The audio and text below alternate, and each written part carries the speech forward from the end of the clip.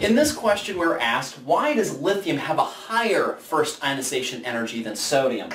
If you look at the periodic table, lithium is in box number 3, that is, it has an atomic number of 3, which means that its electron configuration is 1s2, 2s1. By comparison, sodium has an electron configuration, in a neutral state at least, of neon followed by 3s1. In fact, if I write that whole thing out, I'm going to go ahead and do it the longhand way. We've got 1s2, 2p6, 3s1. When we talk about ionization, or first ionization energies, that is the amount of energy required to remove or tear away an electron from an atom. In the case of lithium, the electron that's being torn away in its first ionization is that one. That is an electron in a 2s orbital. By comparison, the first electron being removed from a sodium is in the 3s orbital. S orbitals, all s orbitals, 1s, 2s, 3s, it doesn't matter, all have the same shape. They're all spheres. So you can imagine lithium, if I were to draw this out, lithium has a nucleus, all represented by this dot. It has a 1s orbital, which is very, very small, and inside that 1s orbital there are 2 electrons. 2 electrons soaring around in there. Its 2s orbital, just like this 1s orbital, just like a Russian nesting doll, is nested inside the 2s orbital. So this is like a big sphere, and the 2s orbital has a single electron in it. In the case of sodium, we've got the same kind of thing. We have its nucleus. It's got a 1s orbital that has 2 electrons in it. It has, and I probably should draw that to size, sorry. Try and make it match this one. So it's got a 1s orbital, which is small, 2 electrons. Nested within it is a 2s orbital, which also has 2 electrons in the case of sodium, soaring around in there. It has, of course, 2 p orbitals, and it's confusing when I say this. Every single set of p orbitals, there are actually 3 of them. One occupies the x orbital, or the x-axis, one occupies the y-axis, and one occupies the z-axis. And it's kind of difficult to draw that 3-dimensionally, but I'm doing my best. And within those, there are 6 electrons, so I've got 2 in each of these individual lobes. One of these, once again, is occupying the x-axis, the other the z-axis, and the other the y-axis, all perpendicular. And then outside that, with all of this junk kind of nested within it, is a 3s orbital, and a 3s orbital is even larger, and it has a single electron in it. Okay, that's a lot more explanation than you probably want or need. Here's the point, I guess. Sodium's 3s orbital, electron out in this 3s orbital is much farther away from the protons in the nucleus than the outermost electron in lithium.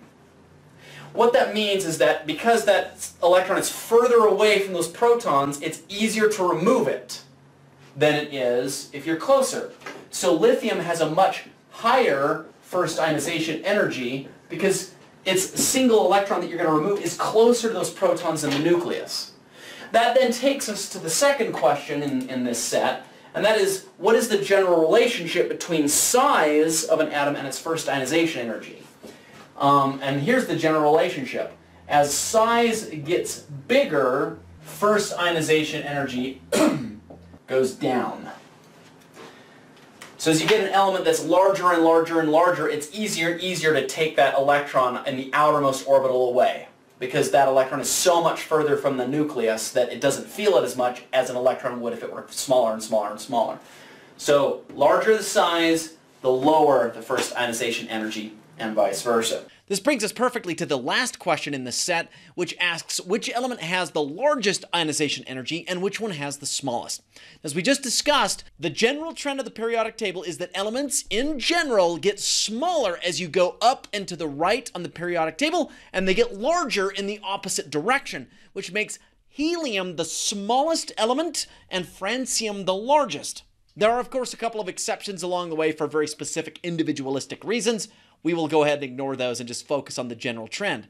We also learned that the smaller the atom, the larger its ionization energy. That is, it's harder to pluck an electron from a tiny atom because its electron cloud is so small and so close to the attractive force of its protons.